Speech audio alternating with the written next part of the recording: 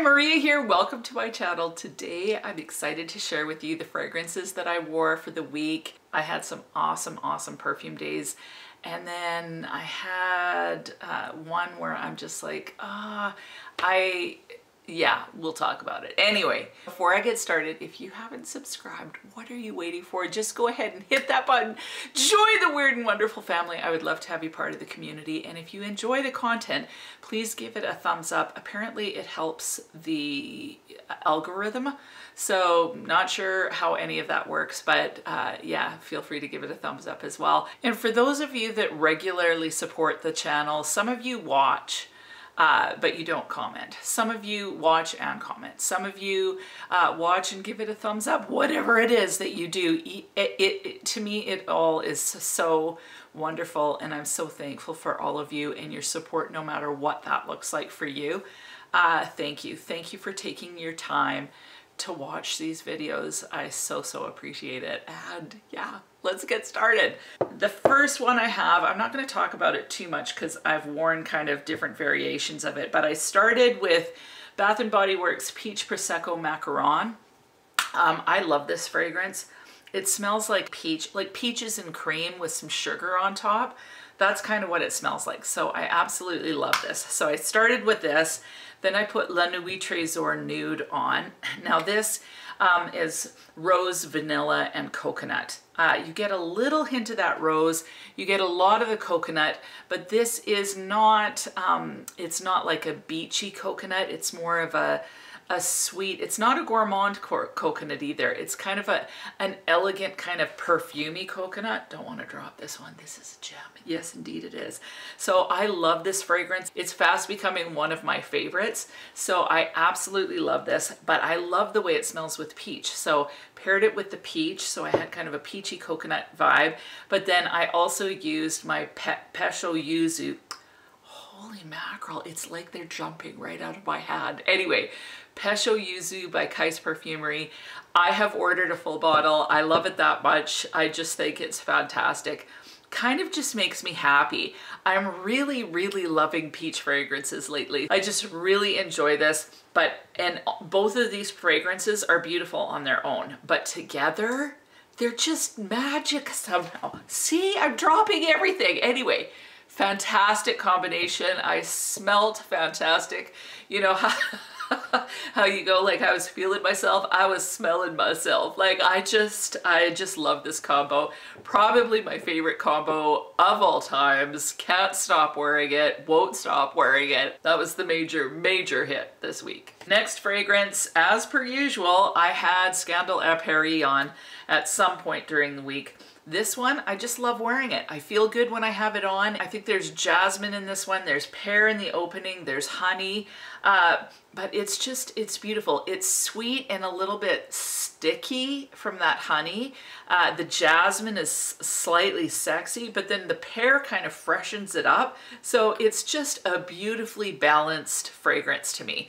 Like, you know how sometimes, like, sweets, you eat a cookie and it tastes sweet and it's okay, but it's kind of somehow bland. It's because it's missing the salt. Like, you need some sort of balance. So with this one, it's got that sticky honey, which maybe would have gotten overpowering, especially with the jasmine. But when you pair it with the pear, which is more fresh, it just feels so well-rounded and just enjoyable. This husband, this husband, I love you so much. I love you so much. I love you so much, baby. Now this, I was gonna say it again. Holy mackerel, I'm a mess today. Anyway, this fragrance, my husband really loves it. I should qualify that with the fact that it's not like he even really notices a whole bunch, but anytime he does notice fragrance, it's been when I'm wearing this one. So that kind of gives me the hit that he actually likes it. So really love this one. It gets worn at least once a week at some point. So yes, Scandal à Paris. So the next fragrance I tried was Gentle Fluidity Gold by Maison Francis Kurkdjian. Now this one, I've heard so much about it. It's seriously so gorgeous. So I enjoyed wearing it. It's like sweet and kind of decadent. The notes in this are vanilla, amber, musk, woodsy notes, juniper berries, nutmeg, and coriander. So although there's all those like kind of more fall or winter type notes, I didn't feel like it was heavy or overpowering wearing it in this season. So I can see being able to wear it all year round, although if it got super hot, I think it may be a little bit much. It's just really, really enjoyable. Like, it's gorgeous. It's a gorgeous fragrance. I found that it lasted like a good 6-7 hours, but it wasn't like the projection was amazing. So although I could smell it, if I came in close, I could smell it like pretty much all day. It wasn't like I was getting wafts of it. So I found that the projection wasn't as good.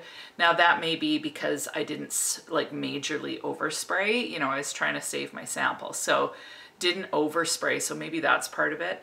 But seriously, it's absolutely gorgeous. Now here's where I struggle. So I am super careful with how I spend my money. I don't want to spend tons and tons of money unless I absolutely love it. Now this would definitely go on my wish list. But that said, there's this balance for me between, and maybe some of you can relate, maybe some of you don't. So if you've got lots of expendable cash, you know, obviously I know that everybody is going to want to be wise with their money, and everybody's values are different. So totally get that. But for me, what I try to bring to the table is going, okay, this is an amazing fragrance, but is it any more amazing? Like, it smells completely different, but is it any more amazing than something like this, which is way more affordable? Like, this is still expensive, but it's much more affordable than an MFK fragrance. So there's this balance for me, as in, am I going to enjoy this enough that the price tag is worth it for me? So if I just really think it's beautiful, but don't necessarily know how much wear I'd get out of it, I don't know if I want to purchase. Like, I really love niche, and I totally understand that their budgets, you know, they're trying to create these beautiful fragrances. I totally appreciate the artistry. I appreciate why they're more money. You know, the market is smaller, it's a smaller company, it's going to cost more. So I get that, and I don't think that many of these fragrances, I don't feel like they're way overpriced, but they're more than my budget will potentially allow. So for me, that's what I'm thinking about when I'm thinking about a fragrance. If I had oodles of cash, would I buy this? I'd actually buy it tomorrow, because I really, really loved it. Just think it's gorgeous, like, it's so beautiful. And the fact that it's got all those kind of warm notes to it without it feeling cloying or heavy, so gorgeous. So it's one that is up for consideration, but for me, that's the balance. It's like, do I love it enough to justify the price? And like I said, for some people, you know, they love fragrances in such a way that they don't care what it costs, and they want to put their money towards that. For me, I want to be really careful, partially because I need to be, just frankly, I need to be careful with my money. But I don't want to get into this, what's the term? Is it FOMO? That whole thing where you're wanting something just because someone has it and raves about it. I don't want to get into that, and I don't want to promote that either. So how did this turn into such a major, massive chat? I'm not sure. Love the fragrance. Not sure I would want to buy it, at least right now, but I'm definitely keeping it on my radar because it's so pretty. Definitely recommend it, but again, for me, it's just that price tag. Tell me what you guys think. Like, you know, I know there's lots of niche lovers out there, and I totally love and appreciate their collections. Like, I'm so thankful for my friend Hessie, who has all these wonderful fragrances that I can experience. But I think too, like, I want you guys, I want to be real with you. Like, so my budget at this juncture doesn't allow for a whole lot of like massive fragrance expenditures. Like, It just doesn't. And I want you guys to realize that that's okay. It's okay if your budget allows for it and you want to purchase those things, but it's also okay if your budget doesn't allow that and you can smell amazing and really enjoy fragrance, you know, no matter what your budget is. I really want to make sure that you all know that, because you all deserve to smell pretty. So yeah, I hope that makes sense. So do I love this? Actually, yeah, I really, really enjoy this one. Will I purchase it? No, but it will go on my wish list. Yeah, I love myself. I do, I love myself. Do you guys love yourselves? I hope so. Okay, moving on. Next one, just totally enjoyed it all day, was Dolce Garden by Dolce & Gabbana. Oh, this is just, it's so pretty. Like, I just really, really enjoy wearing this one. It's just relaxing to me. Smells like a vacation. It smells just sweet, a little bit syrupy. It's a little bit waxy. Get a bit of that coconut. And I had said before, like in my romance video where I told the big stories, this one, the color of the juice in the bottle totally gives me this otherworldly vibe, like being on some sort of you know, fancy tropical island in some other world, where the color of the day is kind of this beautiful coral and pink and orange and yellow. Like, it almost is like a sunset vibe. So you look at everything and there's this beautiful glow to everything, and then there's turquoise birds and turquoise fish, and it's just this wonderland of beauty. Kind of like in Avatar, like, you know, their world where you step and things just light up. That's kind of what this reminds me of. Like, I'm sure that heroine in Avatar, whatever her name was, she would smell like this. So anyway, love wearing this one. I find the longevity is fantastic. Find the projection is phenomenal. Just so enjoy wearing this one. I think this one would be cloying in the massive heat though. So right now we've hardly gotten above 20, so it's still great. Next fragrance I just totally enjoyed wearing was my new one, My Greek Lover by Untamed Perfumes.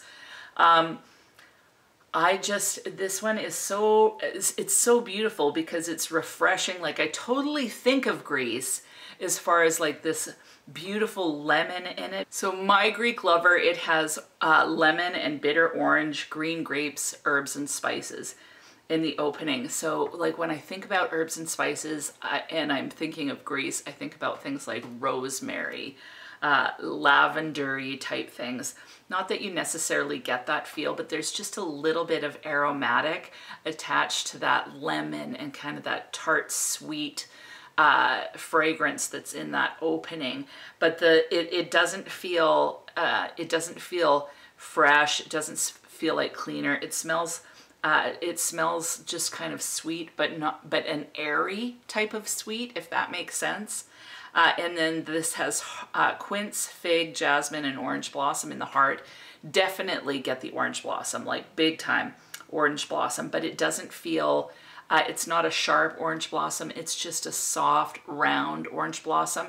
What I said before is I feel like the orange blossom is a bit of a nucleus. So although it's there, very present, it feels like it just holds all the other notes together. So you're still getting all the other aspects of the fragrance, but the orange blossom is kind of like the nucleus. That's kind of what I feel with this one.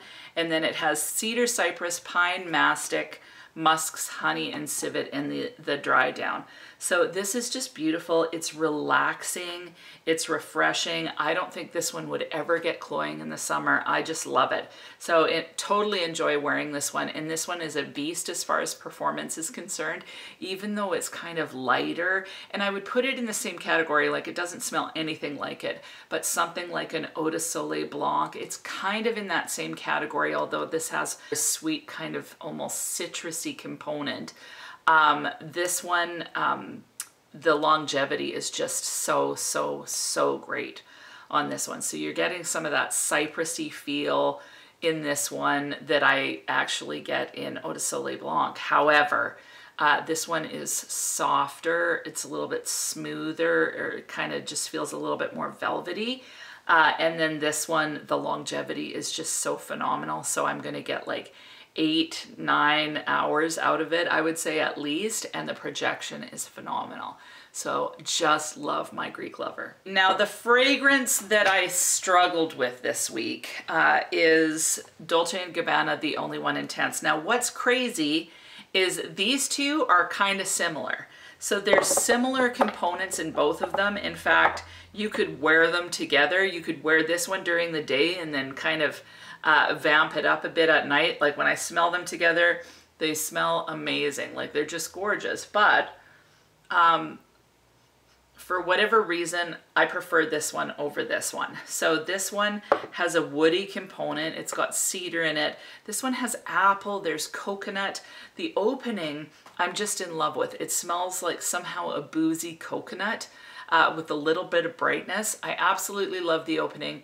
It's the dry down that's just kind of okay to me. This is actually a gorgeous fragrance. So I raved about this. It is beautiful. It's absolutely beautiful.